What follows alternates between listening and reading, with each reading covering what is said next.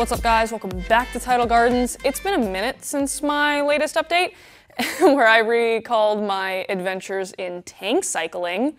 But now that everything has been fully cycled for about a month now, and I have regained my sanity to an extent, I have so much more to tell you guys. So without further ado, let's just dive right into it.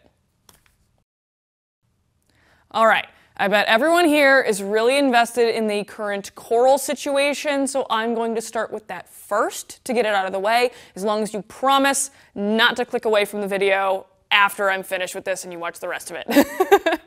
Currently, I have just a few corals in my tank. I have a decently sized frog spawn, 3 small colonies of teal duncans, as well as a budding zoa garden, which includes pink diamond, electric oompa loompa, blue rhino, bloodsucker, and super sunflower zoanthids. Before putting all the corals into the tank, we went ahead and dipped them in Revive Coral Cleaner to try and eliminate as many pests that may be lingering as possible. I don't know about you, but I really don't want to be struggle bussing through Aptasia right out of the gate, so we can put that off for as long as possible. So far, in terms of zoanthids, everything is doing pretty well. Some of the zoanthids did start extending because they were in more shaded areas in the rockscape, which was fine. They were still healthy and happy, just, you know, slightly taller than before. But it wasn't really a look that was ideal. So I ended up expanding the rock bed to allow for a larger zoa garden and moved the extended zoas to that area.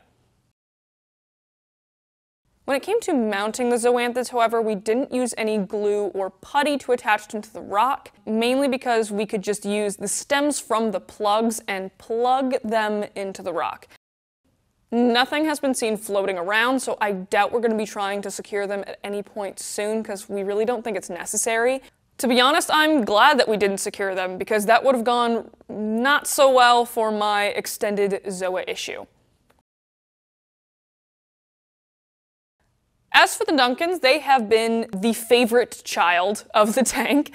They have given me no issues whatsoever. We did have to secure these with epoxy putty though, but they are still holding up really well. No complaints there. I don't know if it's because they were stressed when I moved them into the tank, making them a little bit smaller, but these Duncans have gotten quite a bit bigger compared to a month ago, so I'm going to have to try and get some more corals up here pretty quickly to prevent them from spreading over the whole top. That wouldn't entirely be an issue because it doesn't look bad. I just want more of a variety, you know? Now for the frog spawn, it's also doing really well. Not really distressed at all from the move, despite the clowns hosting in it now. Oh yeah, by the way, the clowns have started hosting in the frog spawn. Big news, I know.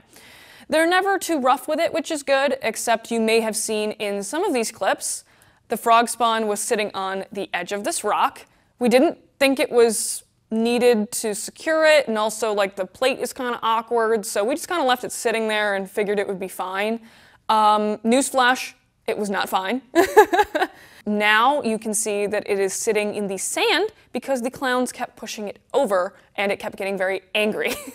So it's now just going to stay in the sand so we don't have that issue anymore. The clownfish are the reason why we can't have nice things ever.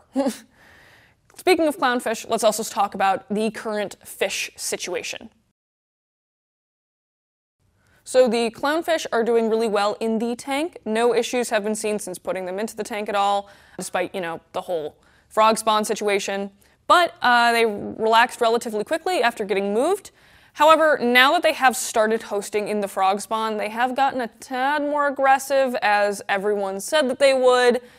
Part of me really hoped that that wasn't going to happen, but the realist in me knew it was an inevitable thing. They haven't tried to bite me yet being the key word in that sentence, but they do look like they want to try and take my lunch money any chance that they get, so that's been fun. I've also introduced an algae blenny into this tank. I love him. He has a mustache, and he looks like his name should be Reginald or something to that extent. He's definitely the introvert of the group. He tolerates the clownfish swimming around him all the time, but has dug himself a burrow underneath the rockwork on the left to hide when he needs to. So every now and then you'll see him poke his little head out. He also enjoys sitting on the zoanthids from time to time. They don't seem to like it too much, but he seems cozy, so, you know, whatever. At one point, we also had a leopard wrasse in the tank, and that was going really well. No noticeable issues until I noticed that it started burrowing and hiding more than usual. That was a concern at first, mainly because I didn't know much about fish. I didn't think anything of it when it would come out and start swimming around like normal. So I figured, oh, he's just sleeping more than normal. I get it. I get tired, whatever. And there wasn't any sign of sickness that we could see, so I kind of just shoved it under the rug. But you may have already guessed, that was a mistake. Little leopard wrasse buddy is no longer in this tank, but the big tank in the sky. He died maybe a week or so after we did put him in the tank. To avoid another tragic death from what we assume was an internal parasite that we couldn't really see, or an internal sickness, we began mixing metronidazole, a fish medication meant for parasites and bacterial diseases, into the fish food every day for a couple weeks, and so far, no change in fish behavior. The clownfish and algae blenny are as happy as ever. So in hindsight, it was good that it was just the wrasse. I'm glad that nothing got passed along to my other fish, because that would have been devastating. Some of the other friends that I've added to the tank are two little ninja star snails. I gotta give it to these little dudes. They have kept my rock looking so clean. I am stunned. Crazy how something so small can do so much work. The next fish I'm thinking of adding are a tang of sorts, as well as a Bengai cardinal. After that, I really have no idea what else I'm gonna add. Something, but I don't know what in particular yet. So before the tank was fully cycled, I was able to test my water for ammonia, nitrites, and nitrates, but that's all I really knew how to do, or actually was able to do at the time. So now that my tank is fully cycled, I have recently been learning a lot when it comes to other maintenance-y stuff when it comes to taking care of a tank. For example, I've upgraded from testing for ammonia and nitrites to testing for magnesium, calcium, and alkalinity. And then I'm still testing for nitrates like I was before. This has also led me to learn not only how to test for these things, but also how to keep the levels steady over time. So for example, my alkalinity is always low for some reason, so it's been interesting to learn how much alkalinity solution I need to add into the tank and over how much time before it's back to the levels that I want, until, it inevitably goes back down again, rinse and repeat. The next thing that has been an enlightening experience, to say the least, has been the cleaning of the tank. Luckily, my algae blenny and the snails do a lot of the work cleaning the rocks and the sand, but my job is cleaning everything more behind the scenes. Cleaning out the filter socks isn't too bad, except for the time that I accidentally drowned a spider while changing them, and now I'm scarred for life and constantly on the lookout for spiders. Protein skimmers, however, are quite the experience scent-wise. Like, how is it that smelly? I don't understand how it can be that gross. Am I being dramatic? Maybe a little bit. But you have to agree with me that protein skimmers are gross. That's just a fact.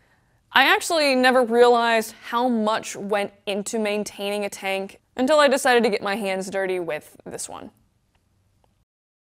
So finally, you're probably wondering, what's going to be in the next video? Well, obviously we want to put some more corals in there. I want to focus more on the rock archways next because they're still empty. So that'll involve me picking out some Montipora and Favia varieties that I've been eyeing recently. I also want to add some Blastomusa in there somewhere, maybe under the tree rockscape on the right, so we shall see how that goes. As for the tank itself, some areas of the tank aren't getting as much flow as I would like, so there will probably be an addition of another power head in the tank at some point in the near future as well, to keep things flowing more smoothly throughout the tank. Alright everyone, that does it for this tank update. I hope to get back to you soon with a slightly fuller tank next time. And if you guys have any suggestions, don't be afraid to leave them in the comments down below. Until next time, take care, and as always, happy reefing. Why is my eye so itchy? It's like in there. Anyway, where were we? But he seems close. closey. I'm itchy, but I'm wearing makeup so I can't actually itch because then I'm just gonna scratch it off. I keep getting hair in my mouth. Ugh. If you guys have any suggestions, don't feel the need to comment them down below is what I was gonna say.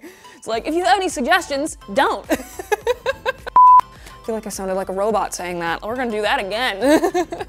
At one point, we also, my hair keeps getting in my mouth. It's just cardinal that's getting me messed up.